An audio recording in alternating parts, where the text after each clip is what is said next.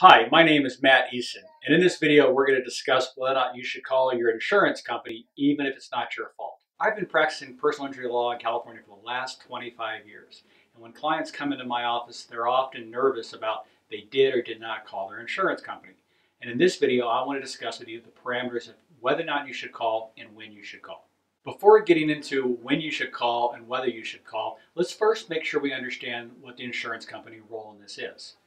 They are a for-profit business as a general rule. And how do businesses make a profit? They increase their revenue, they decrease their expenses. Paying claims to you or to anybody else is an expense, and as such, they're motivated to reduce those expenses and pay you as little as possible. So when you call an insurance company, you need to be sure and be aware that they're not necessarily on your side. They're on the side of reducing their expenses, whosever side that happens to be. One of the good things about calling your insurance company sooner than later is they could actually be your advocate in the process. If you contact them in a questionable situation, your adjuster is likely going to reach out to the other side and hopefully will get them to give a recorded statement in which we can use against that person later on.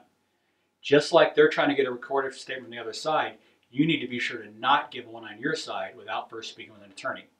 So while you should be very wary of an insurance company getting information from you, there's nothing wrong with turning them on to the other side to get information that's beneficial to you from the other side. Another reason to contact your insurance company early on has to do with property damage. Technically speaking, if the other side's at fault, the other side's insurance company should pay for the repair or replacement of your vehicle. However, sometimes those insurance companies are particularly slow or adversarial, and if you go to your insurance company, you may be able to get that claim resolved sooner. The downside of going to your insurance company is that you may have to pay a deductible first. However, if the insurance company is able to recover any money from the other side, your deductible is the first expense reimbursed. So from a practical standpoint, getting your car repaired or replaced sooner, a lot of times it is better to go through your insurance company as long as you don't mind being out the deductible for an abbreviated period of time. A couple of big cautions to you, though, in speaking with your insurance company about the mechanics of the accident and your bodily injury. Remember, despite what the ads say, they're not on your side. They're on the side of minimizing their exposure. So when you describe the accident to them, if there's any doubt or any dispute as to liability, you really should not have that conversation at all until you've spoken with an attorney to make sure you understand the law and what facts are beneficial to you.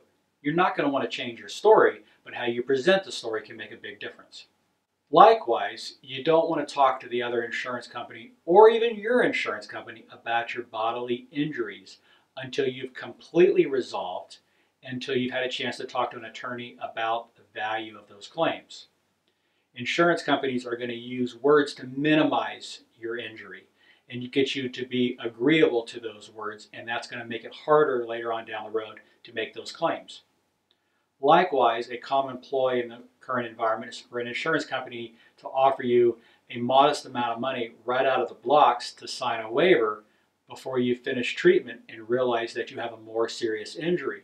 If you sign a waiver, it's probably binding, and as a result, you've probably waived your case.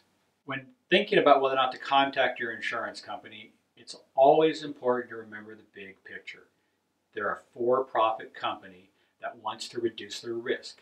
And one way to reduce the risk is by getting words that are hurtful to you or unhelpful to your injury claim.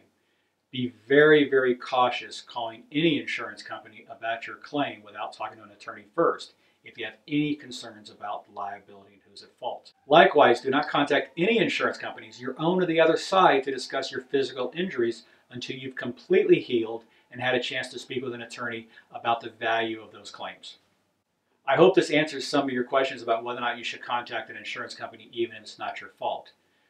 Again, my name is Matt Eason. If you've been involved in a car accident or otherwise have a personal injury claim and would like to speak with an attorney for a free consultation, I hope you'll consider calling myself. My phone number is 916-438-1819. The law firm name is Eason Tambornini. We're located at 12348 H Street, Sacramento, California, 95814. And you can find us on the web at www.capcitylaw.com.